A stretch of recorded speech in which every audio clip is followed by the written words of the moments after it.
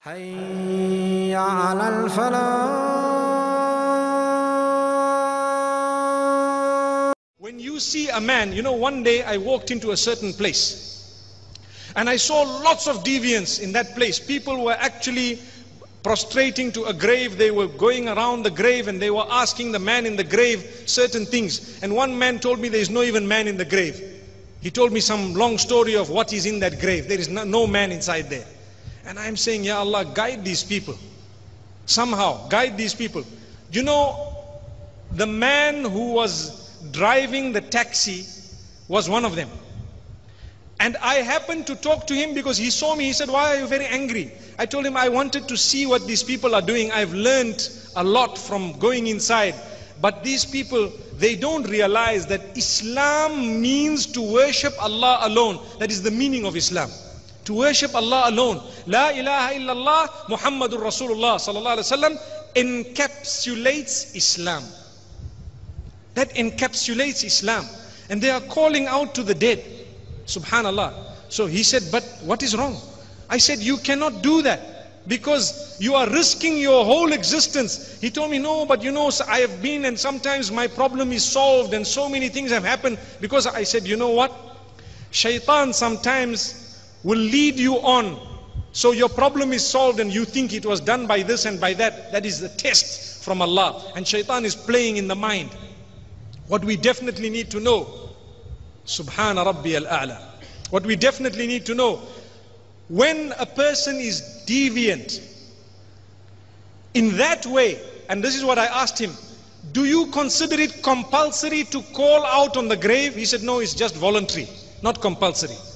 I said, we consider it compulsory to call out to Allah alone. So why don't you just leave that, call out to Allah?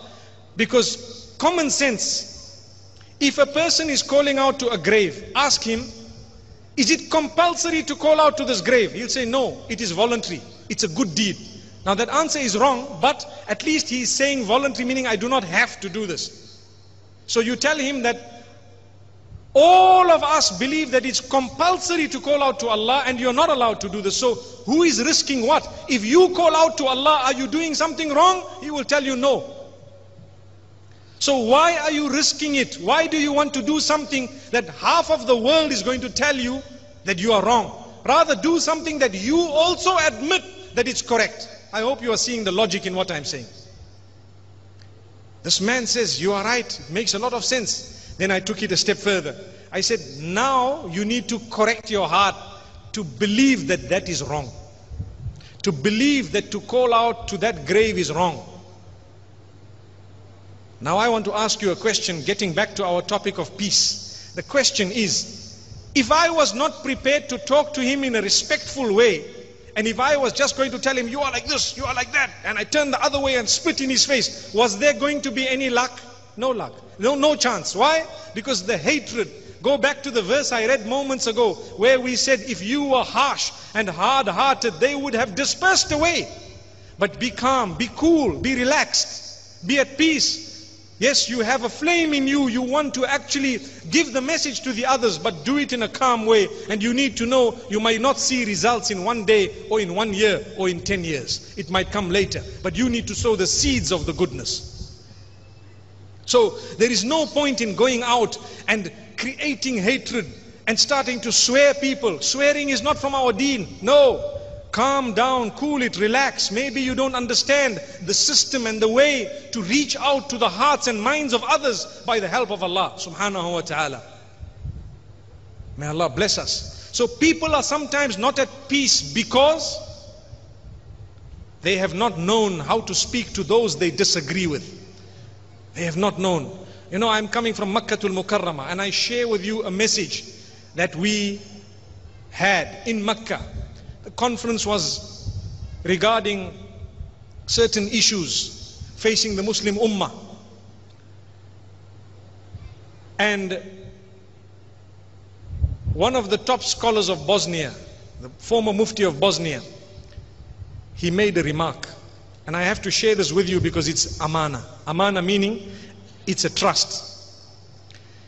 He said, you know, several years ago in Bosnia, the enemy was attacking us and a lot of us were wiped out. I'm sure you know the war in Bosnia in the 90s took place.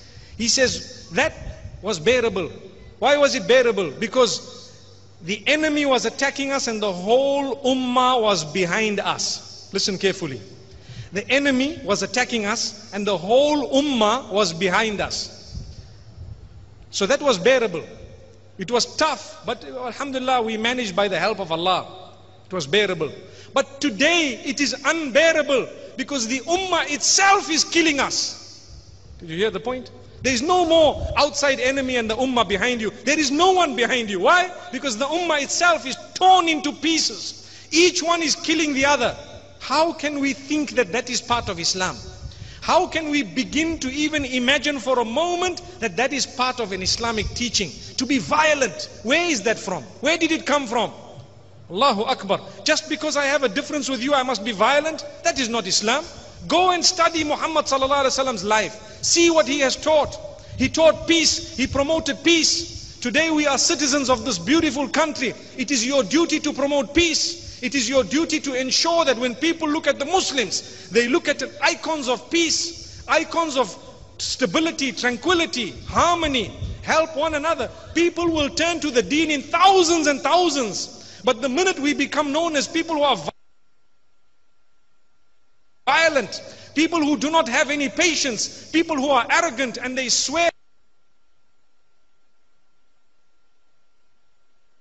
what type of peace are we going to have in our own homeland? We will have disaster and chaos. We would have sown the seeds of dissent even within our own children, because we would have taught them, when you disagree with someone, swear him, fight him, and if you can, eradicate him. Where is that? Where is that from? That is from shaitan. The nafs, the soul that we have in us. Sometimes we overreact and we think it is part of the deen when it is not.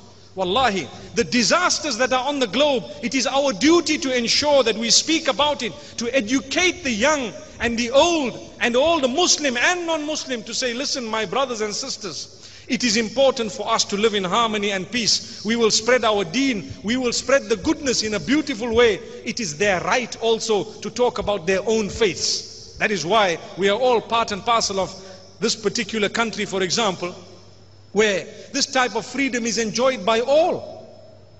I really plead with you. I really plead with you. And I encourage myself also to utter words that promote peace, to utter words that promote harmony. Even if I disagree with you, my brother, you are my brother. Every single person that will benefit from this particular platform, even in the smallest way, the full reward will go to every single person who's donated even the smallest amount. So don't think that I cannot do it, and go to the donate section and follow it up and try and give a donation that might be a small amount but regular. And even if it's just a one-off amount, if that's what you can manage, alhamdulillah.